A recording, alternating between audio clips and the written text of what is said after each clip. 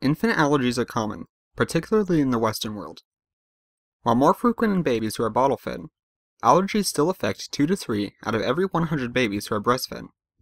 They can be a nightmare to deal with, and aren't very pleasant for your little one either. However, hope has been provided to parents thanks to the Australian Society of Clinical Immunologists and Allergists, or ASCIA.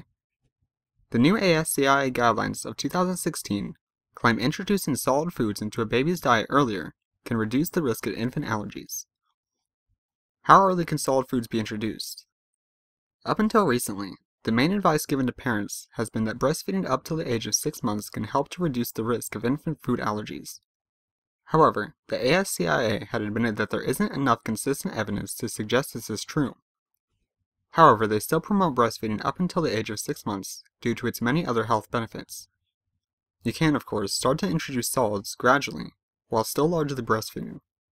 So what age is now recommended to start infants on solid foods? According to the ASCIA, it's a good idea to start adding solids from 4 months of age.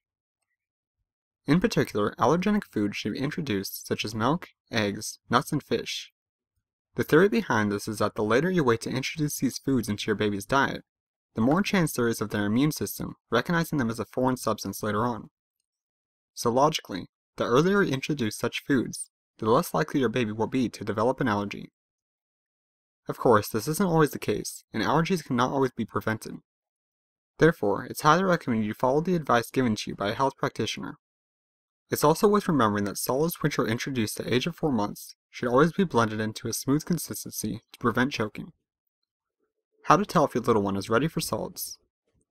Just because these new guidelines suggest starting your little one on solids at 4 months old, it doesn't mean that's what you should definitely do. All babies are different, and it's vital you pay attention to when your little one is ready to move on to solids. There are a few development features you need to look out for before attempting to feed your baby solids. For example, they should be able to hold their head up without help. If you still need to support their head upright, it's not a good idea to attempt to feed them solid food. Secondly, they can make a chewing motion. Even blended food requires some amount of chewing. Very young babies are unable to push the food back into their mouths and then swallow voluntarily, so you do need to wait until your little one can do this before they can move on to solid food. 3. Dribbling is reduced. At the same time your baby can make a chewing motion, dribbling tends to reduce a lot. So if your little one starts to dribble less, that can be a good indicator that they are ready. And finally, 4. They are able to sit upright with help. You don't have to wait until your little one can sit up upright by themselves, but they do need to be able to sit upright with a little help. These are the main development features to look out for. There's also a few other signals they're ready for solids, such as showing more of an interest in what you're eating. They also have pretty good coordination, such as being able to look at the food, pick it up, and then direct it towards their mouth.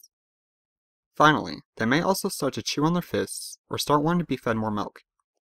So do the new guidelines mean you can feed your baby any solid foods? Unfortunately not. There are still foods you should avoid, such as raw eggs. Salt, sugar, and honey should also be treated with caution. Your baby should never eat too many salty foods, as it can have a seriously negative impact on their kidneys.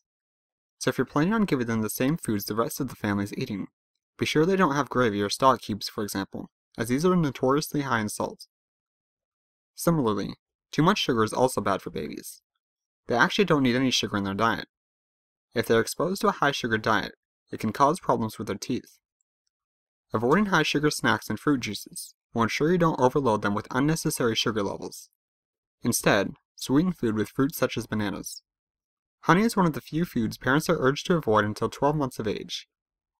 This is because it can contain specific bacteria which creates toxins within a baby's intestines. This in turn can lead to what is known as infant botulism, a serious illness. Of course, honey also contains sugar, so it's bad for the baby's teeth too. Overall, the introduction of solid foods from 4 months of age can help to reduce the risk of food allergies. However, as with anything, it is better to consult a doctor before introducing anything new into your child's diet. That's all for this video. If you found this video helpful, we'd really appreciate it if you'd share this video with someone else who you think would benefit from knowing this information, as well as hopping on over to our website and signing up for our email newsletter by clicking the link in the description. By signing up, you'll not only be the first to hear about our new releases, but you also get exclusive goodies that are only given to our email subscribers. Finally, the next time you're looking to buy baby products, I encourage you to take a look at what we have available. Let me tell you, we aren't just out to make a profit, and pride ourselves in our high-quality products and excellent service. All Starlight Baby products are laboratory tested to ensure they are 100% safe for you and your baby, which unfortunately isn't something every company can say. On top of that, we donate 10% of our profits to children's charities and hope to increase this percentage as Starlight Baby continues to grow. Thank you for taking the time to watch this video, and here's to making a positive difference in the lives of our children and the world as a whole.